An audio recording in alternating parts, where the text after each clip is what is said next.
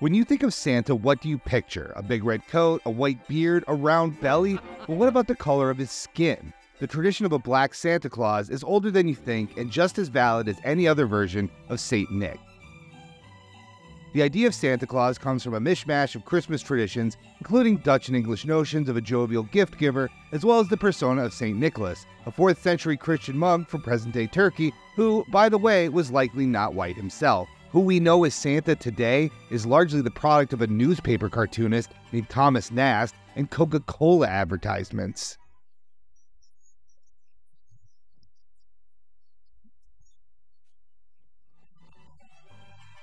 The myth's final look was only locked down in the 1930s, but that didn't stop people from having adamant opinions about Santa's skin color. Today, Black Santa stands as a shining example of the power of representation, a universal symbol who reflects all children who believe in him, but that wasn't always the case. Enslaved black people were first introduced to the notion of Santa Claus in the 19th century, largely to reinforce the myth of benevolent enslavers and ensure that the people they enslaved remained dependent on them. After the Civil War, Black Santa began to appear in minstrel shows across the country, portrayed as a hateful mockery of the idea that Santa could be anything other than white. These shows were disgustingly popular around the turn of the 20th century, and their depiction of Black Santa as a grotesque, bumbling fool left white America in stitches. In response, black communities fought to reclaim the concept of Black Santa. In 1919, a Pittsburgh newspaper reported on the first Black Santa ever put on the streets of any city. By 1936, Harlem got its own Black Santa when famous tap dancer Bill Bojangles Robinson donned the hat and beard at a Christmas party for underprivileged children.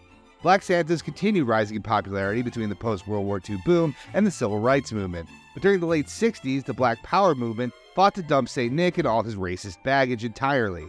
This sentiment led to the creation of Kwanzaa and a series of black Christmas parades in Chicago that proudly featured a Soul Saint Santa clad in a velvet dashiki and throwing up a black gloved fist in solidarity. The notion of a Black Santa that was so radical in the 60s and 70s has become a widely accepted part of U.S. culture. The Mall of America hired its first Black Santa in 2016, while Disney introduced Black Santas to their parks in 2021. Both moves were met with the usual online controversy from Scrooges fighting against an imaginary war on Christmas, particularly the Grinches at Fox News. And by the way, for all you kids watching at home, Santa just is white, but this person is just arguing that maybe we should also have a Black Santa. Just because it makes you feel uncomfortable doesn't mean it has to change. You know, I mean, Jesus was a white man too. Santa Claus is black and Asian and Latine and indigenous, and yes, he's white too. Santa is a reflection of the children all over the world who celebrate Christmas and believe in his kindness, generosity, and joy.